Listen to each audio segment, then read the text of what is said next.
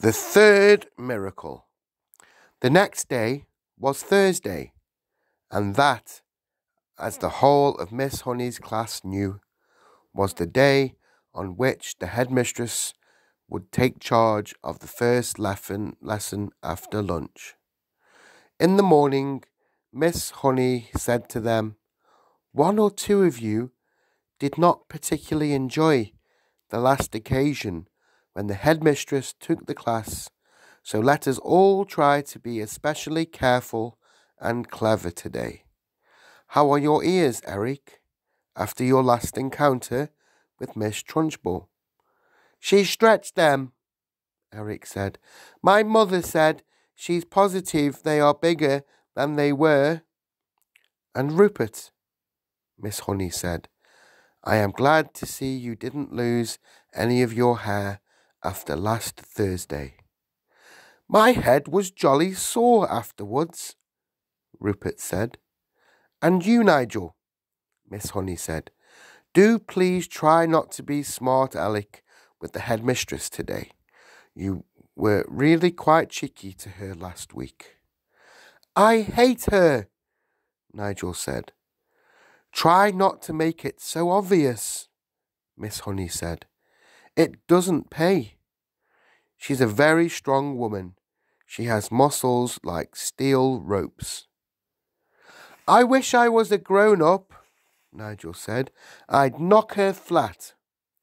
"I doubt you would," Miss Honey said. "No one has ever got the better of her yet." "What will she be testing us on this afternoon?" a small girl asked.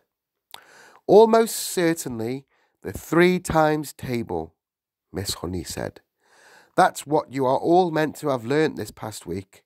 Make sure you know it." Lunch came and went. After lunch, the class reassembled. Miss Honey stood at one side of the room. They all sat silent, apprehensive, waiting. And then, like some giant of doom, the enormous Trunchbull strode into the room in her green breeches and cotton smock. She went straight to her jug of water and lifted it up by the handle and peered inside. "I am glad to see," she said, "that there are no slimy creatures in my drinking water this time. If there had been, then something exceptionally unpleasant would have happened to every single member of this class. And that includes you, Miss Honey." The class remained silent and very tense. They had learned a bit about this tigress by now, and nobody was about to take any chances. "Very well," boomed the Trunchbull. "Let us see how well you know your 3 times table. Or to put it another way, let us see how badly Miss Honey has taught you the 3 times table." The Trunchbull was standing in front of the class, legs apart, hands on hips, scowling at Miss Honey, who stood silent to one side. Matilda, sitting motionless at her desk in the second row, was watching things very closely. "You!" the Trunchbull shouted, pointing a finger the size of a rolling pin at a boy called Wilfred. Wilfred was on the extreme right of the front row. "Stand up, you!" she shouted at him. Wilfred stood up. "Recite the 3 times table backwards," the Trunchbull barked. "Backwards?" stammered Wilfred. "But I haven't learnt it backwards." "There you are," cried the Trunchbull, triumphant.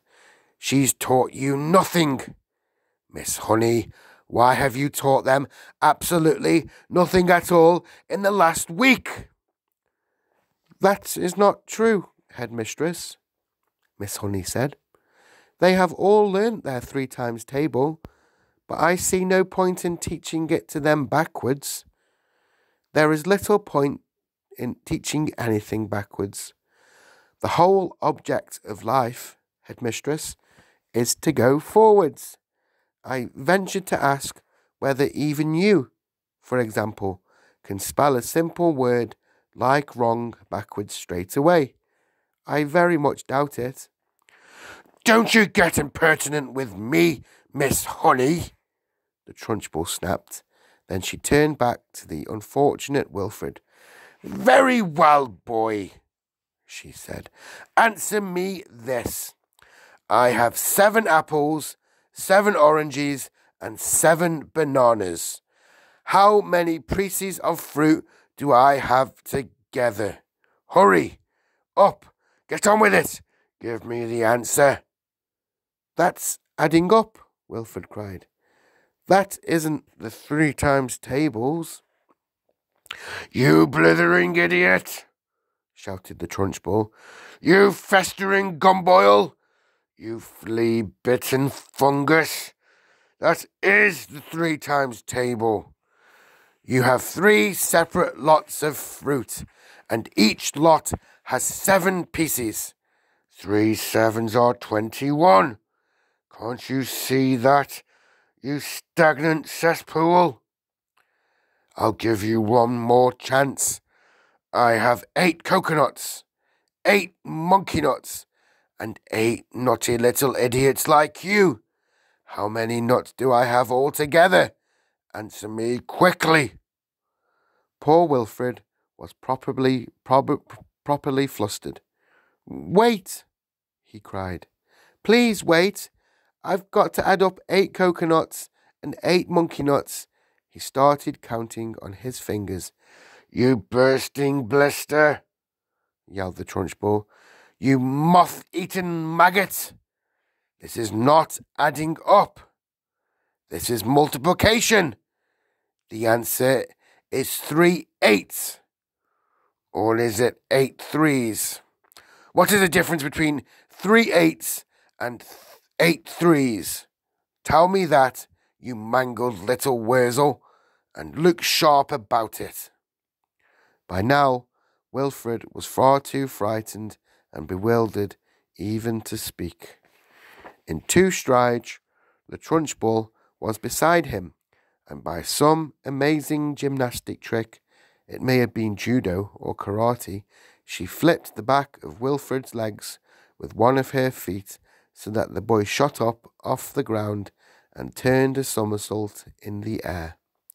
But halfway through the somersault, she caught him by an ankle and held him dangling upside down like a plucked chicken in a shop window. 8 3s, the Trunchbull shouted, swinging Wilfred from side to side by his ankle. 8 3s is the same as 3 8s, and 3 8s are 24. Repeat that. At exactly that moment, at the other end of the room, jumped to his feet and started pointing excitedly at the blackboard and screaming, The chalk! The chalk! Look at the chalk! It's moving all on its own! So hysterical and shrill was Nigel's scream that everyone in the place, including the Trunchbull, looked up at the blackboard, and there, sure enough, a brand new piece of chalk was hovering near the grey-black writing surface of the blackboard. It's writing something, screamed Nigel. The chalk is writing something. And indeed it was. What the blazes is this? Yelled the Trunchbull. It had shaken her to see her own first name being written like that by an invisible hand. She dropped Wilfred on the floor. Then she yelled at nobody in particular. Who's doing this? Who's writing it? The chalk continued to write. Agatha, this is Magnus. This is Magnus. Everyone in the place heard the gasp that came from the Trunchbull's throat. "No!" she cried. It can't be! It can't be Magnus!" Miss Honey, at the side of the room, glanced swiftly at Matilda. The child was sitting very straight at her desk, the head held high, the mouth compressed, the eyes glittering like two stars. "It is Magnus, and you'd better believe it.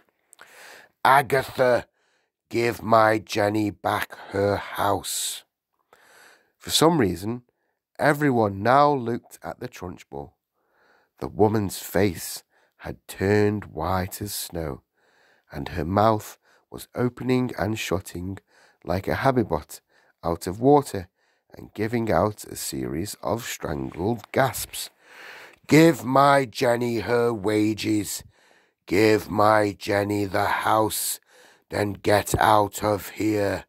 If you don't, I will come and get you. I will come and get you like you got me. I am watching you, Agatha." The chalk stopped writing. It hovered for a few moments, then suddenly it dropped to the floor with a tinkle and broke in two. Wilfred, who had managed to resume his seat in the front row, screamed, "Miss Trunchbull has fallen down! Miss Trunchbull is on the floor!" This was the most sensational bit of news of all, and the entire class jumped up out of their seats to have a really good look. And there she was, the huge figure of the headmistress, stretched full length on her back across the floor, out for the count. Miss Honey ran forward and knelt beside the prostrate giant.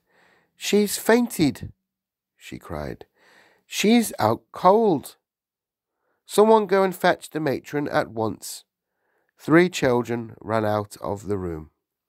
Nigel, always ready for action, leapt up and seized the big jug of water. "My father says cold water is the best way to wake someone who's fainted," he said. And with that, he tipped the entire contents of the jug over the Trunchbull's head. No one, not even Miss Honey, protested. As for Matilda, she continued to sit motionless at her desk. She was feeling curiously elated.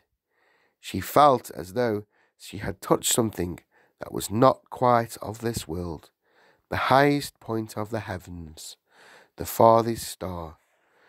She had felt most wonderfully the power surging up behind her eyes, gushing like a warm fluid inside her skull.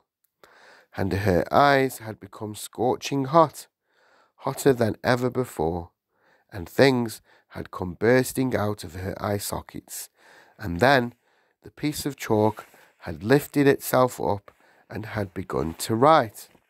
It seemed as though she had hardly done anything. It had all been so simple.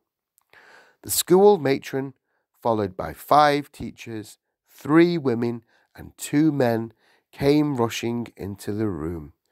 "By golly, someone's floored her at last," cried one of the men, grinning. "Congratulations, Miss Honey."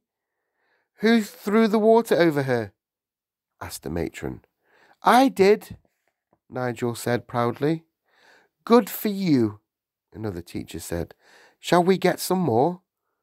"Stop that," the matron said. "We must carry her up to the sick room." It took all 5 teachers and the matron to lift the enormous woman and stagger with her out of the room. Miss Honey said to the class, "I think you'd all better go out to the playground and amuse yourselves until the next lesson." Then she turned and walked over to the blackboard and carefully wiped out all the chalk writing. The children began filing out of the classroom. Matilda started to go with them, but as she passed Miss Honey, she paused, and her twinkling eyes met the teacher's eyes, and Miss Honey ran forward and gave the tiny child a great big hug and a kiss.